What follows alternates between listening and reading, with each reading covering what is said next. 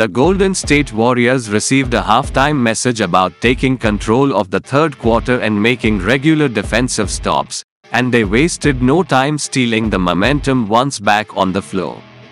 They shared the ball and they took care of it.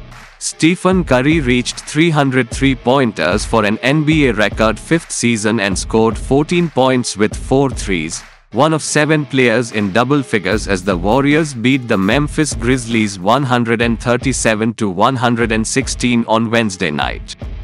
"He gonna do it again next year.